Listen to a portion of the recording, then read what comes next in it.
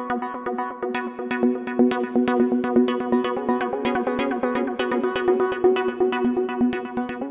this video, we are going to learn about what is entropy and enthalpy in thermodynamic system. So enthalpy represented as the total heat content in the system where pressure is constant, and entropy is the degree of disorder, or it is the measurement of randomness of molecules. For example, melting the ice block, which is highly structured and orderly system of water molecules, and converting it into disorderly liquid in which molecules have no fixed position. There is large increase in entropy in this process. That means entropy increases with increase in temperature, and it is the measurement of molecular randomness.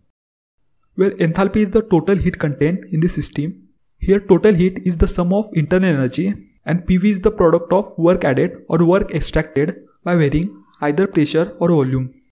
Or in simple term, PV could be considered as potential work that is stored in gas in form of pressure in volume V.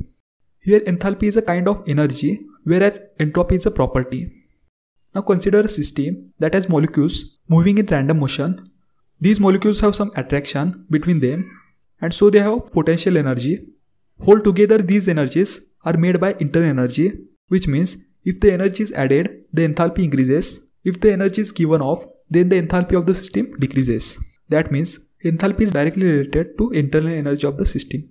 Whereas entropy is the measurement of molecular randomness, means entropy increases with increase in temperature.